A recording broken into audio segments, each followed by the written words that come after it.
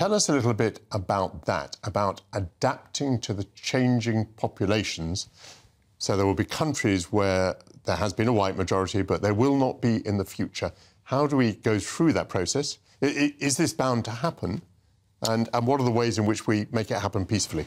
Right, yeah. So in the book, I sort of go through the populist moment, the post-2014 rise of UKIP, National Front in France, and then subsequently with Trump and Salvini and others. And essentially, the argument is that it is this ethnocultural shift that is ultimately behind the rise of national populism, not economic hard times or distrust of the system or something like that. Yeah, and of course, you look at the United States, it's projected to have a non-Hispanic white population dipping below 50% around 2050. Canada, New Zealand, not much further than that. And then in Western Europe, it'll be towards the end of the century. And I think this really will be a defining shift that is going to shape the political landscape. How does it shape it? It shapes it in terms of two responses. You either embrace that diversity and equity and you sort of champion it, and that's kind of where the cultural left is going.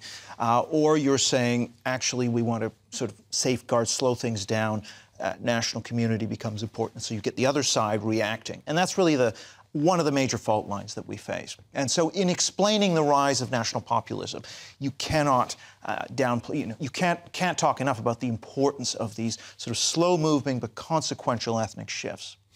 Yes. The ethnic shift itself, do you think that can be adapted or changed or influenced? Or do you think that's pretty much a given? And really what we're talking about here are the reactions of the left and the right to it. It's not a given in the sense that the pace of immigration, the scale of immigration can shape the speed of that transformation.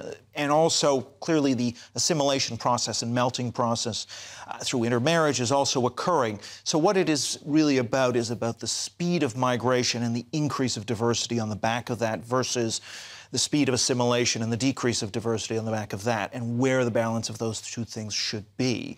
And I think the problem in a way that we face is that on the left side of the ledger, there's a tendency to say that if you're not in favor of rapid high-speed change, you're a bigot. So you're either an open person or a closed person. And that's shut down the debate over the proper speed of ethnocultural change and of assimilation in a society. It's very difficult to raise those issues.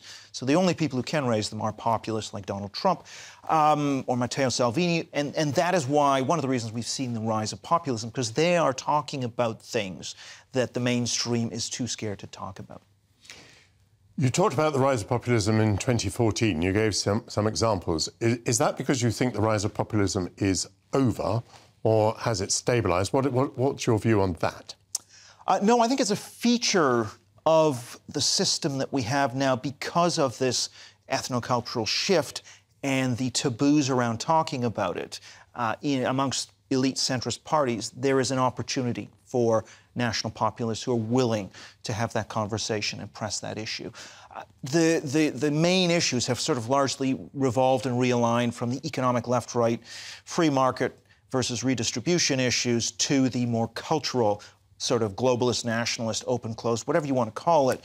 Those issues, I think, are going to be defining Western politics. And that's why so-called populism, the reason we have populism is because the elite center mainstream is not willing necessarily to touch these hot-button issues. So you have to move to these populist parties. And so I do think it's going to be a feature, then, of politics going forward.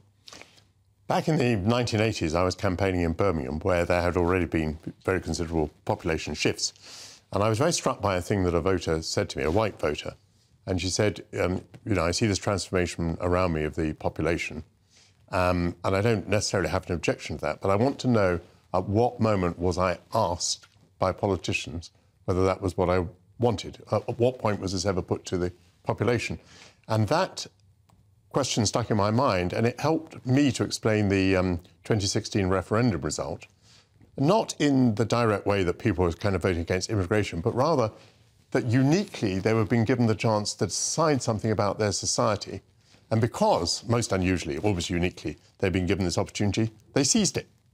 Yeah, but no, I think that's right. And you know, this is part of, again, the problem is because if we look at the psychological literature, they've done experiments where they say, imagine the United States being majority non-white, and then answer these questions. And actually, what you get is a lot of people become a lot more conservative on immigration. They become more populist, all of these things. And so I think this is sort of well established. The other thing that's well established, though, is attachment to your own group and to your own way of life is not the same as dislike, superiority towards another group.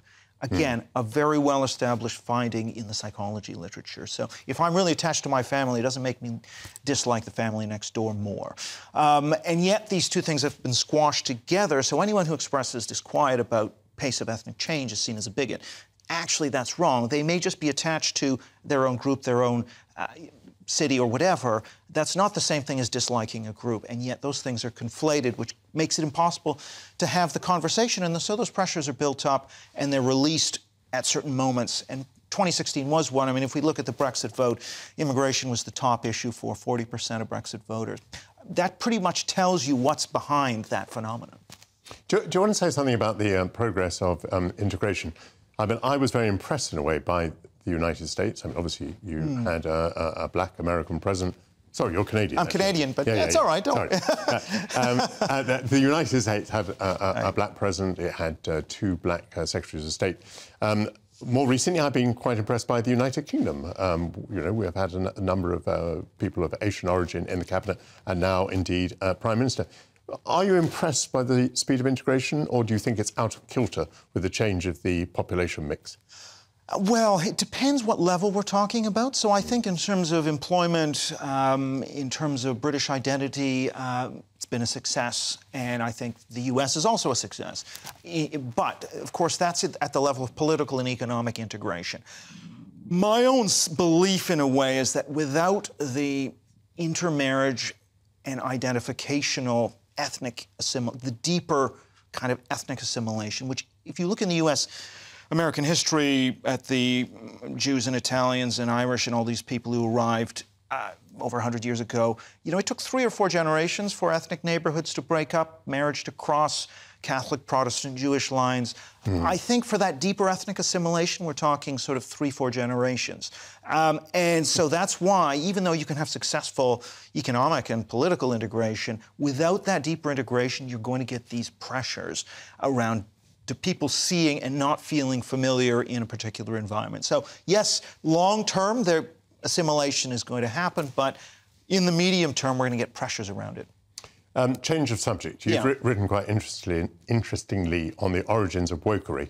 Now, people might not think that the origins matter very much, but there is academic debate about this. And one of the reasons it's important to understand the origin is perhaps then one can understand the best way to counter it, if you were inclined to counter it. Do you want to say a word about that? Well, yeah, sure. I mean, the first thing to say is just a quick definition for people. Wokeness, making sacred of historically marginalized race, gender, and sexual identity groups. That's wokeness. Sacred, yeah, that's real. Making it sacred. And it's tied to an ideology which I call cultural socialism, which is that you have to have equal outcomes for historically marginalized race, gender, and sexual identity groups, and harm protection, including psychological protection from offense or emotional safety. So that's wokeness. Where does it come from? I think there's there's a couple of books out recently. Chris Rufo's America's Cultural Revolution. There's another book by a writer called Richard Hanania on the origins of woke. And there's really 2 views on this, but I think there's really 2 pathways. And the one is more about cancel culture, and the other is more about critical race, radical gender theory and ideology. If we take cancel culture, that actually comes more through a sort of incremental evolutionary process, starting with well-intended, this idea of preventing discrimination, but then that becomes, your workforce isn't mirroring the population, you need quotas and timetables, or it's, well, we have to be sensitive to different groups, and that then becomes hypersensitivity. You are criticizing the supreme leader of Iran, that's Islamophobia, that's making the workplace a hostile environment. So this is a slow ratcheting effect. That explains kind of political correctness. It explains some of the things that occur within the woke corporation, so to speak, and cancel culture. People being fired for faux pas. But then you have the sort of critical race theory stuff, which has more of a kind of revolutionary post-Marxist input. So the left, new left, giving up on class, moving to identity as the new source of radical social change.